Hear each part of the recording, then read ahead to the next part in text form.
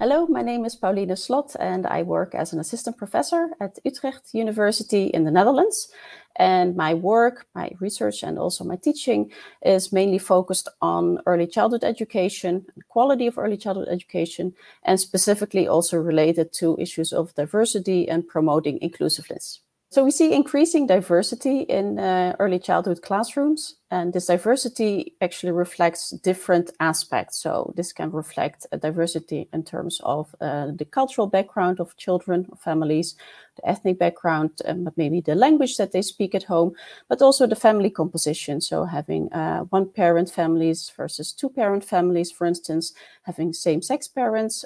And of course, the diversity also reflects the diversity of needs that children can have. So in terms of what they need to thrive and to develop, but maybe also in terms of physical needs or health needs. So considering this great diversity in classrooms, it means that teachers or caregivers have to address all these differing needs in the classrooms. And this can be challenging sometimes. So it can be challenging maybe to identify what it is that children or families actually need, or it can be challenging because you have so many different needs within the classroom. And that's why it's important to have a good understanding of the child and how the child is developing, but also the family background and the kind of family context the child is growing up in. Given the different languages and cultures that children may have in the classroom, I think two things are important. I think on the one hand, it's important to enhance children's understanding about how people may differ and how aspects of maybe the family environment may differ. But I think more importantly, we should also talk about similarities between people. It's important to acknowledge that children, especially in a young age, are really very much focused on identifying characteristics in people and maybe also categorizing. So it's also important to address what are the similarities between people. So maybe addressing similarities in terms of children's interests, what they like to do or what kind of toys they like to play with. And I think we should keep in mind that we should be very open as adults in talking with children and without judgment, because some of the issues that children may bring across or some of the questions that they may ask are really very legitimate questions and questions that come from curiosity. The classroom should be a very safe space and an inclusive space for every child and every family.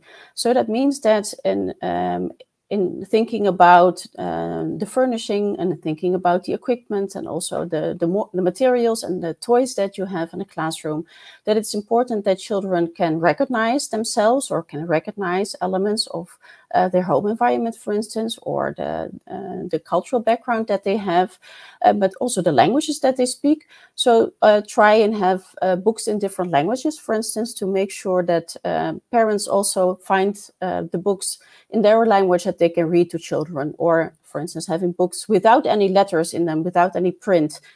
What we learned from a study with young children is that for them it's very important that they find a safe space for themselves, but also a space for their family. So, for instance, having pictures of the family in the classroom is a good way of displaying the families and the different backgrounds that the children are coming from.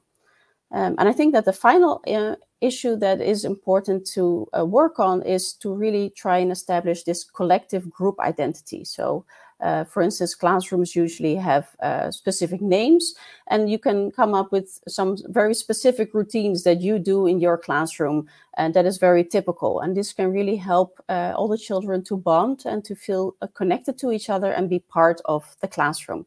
And in that sense, it can really help in building this collective group identity.